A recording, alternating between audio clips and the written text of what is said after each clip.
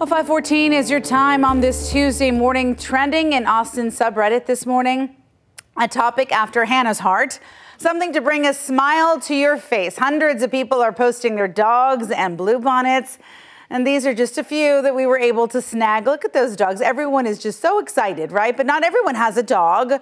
But here's a bit of a twist. Check out these two pictures. One person posted their pet rat. You could see it on the right.